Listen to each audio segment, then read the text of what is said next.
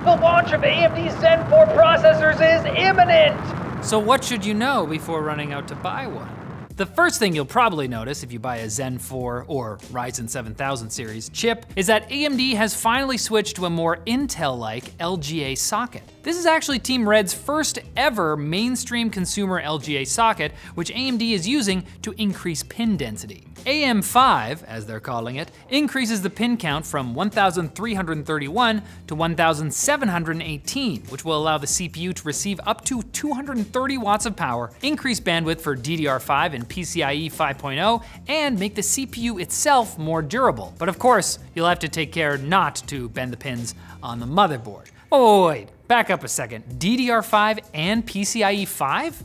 That is indeed what I said, as Zen 4 features support for both. But you'll need to pay attention to what motherboard you're buying if you want PCIe 5.0. It's potentially important for future graphics cards, but the only chipset that features it as standard is the new X670 Extreme. However, DDR5 will be supported by Zen 4 regardless of what chipset you have, along with a new feature called Expo.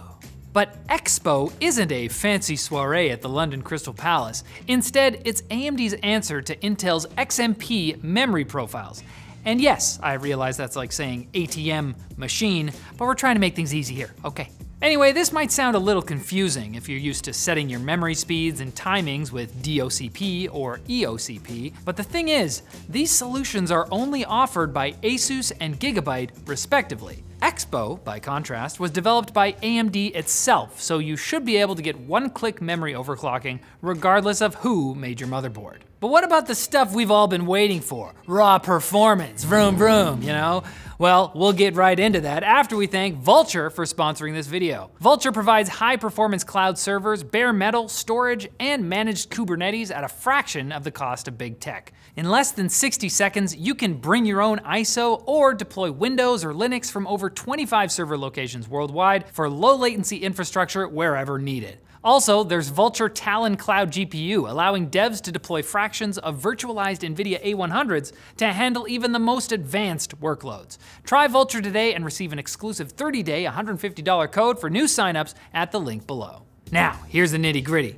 AMD's internal benchmarks, taken with a grain of salt, indicate 13% more instructions per clock cycle, partly thanks to a larger cache size as well as better branch prediction. But the bigger advancement is probably the 5nm process that Zen 4 is built on.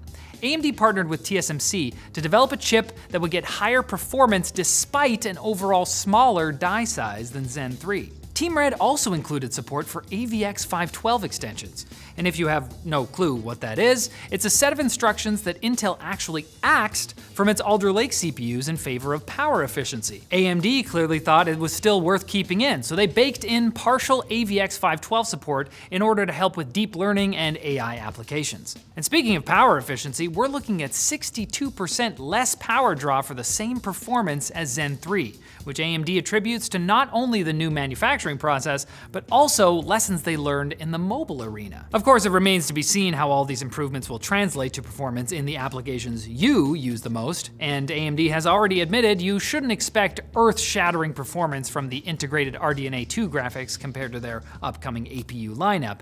But at least it looks like integrated graphics are coming standard in case you just need a display out. It won't be long though until we get independent testing available for broad consumption, as the Ryzen 7000 series is due out on store shelves on September 27th. And more variations, including cheaper non-X versions, should be coming our way sometime next year. Best of all, there's no price increase compared to what Zen 3 sold for, and there's actually a discount at the top end of the product stack. Let's all just keep our fingers crossed that we can actually get chips at MSRP instead of selling our spleens to some dude in a back alley. I don't want to do that again. And I don't want to keep doing this video because it's over. Thanks for watching. Like the video if you liked it. Dislike it if you dislike it. Check out our other videos. Comment below with video suggestions. And don't you forget to subscribe and follow, you cutie you.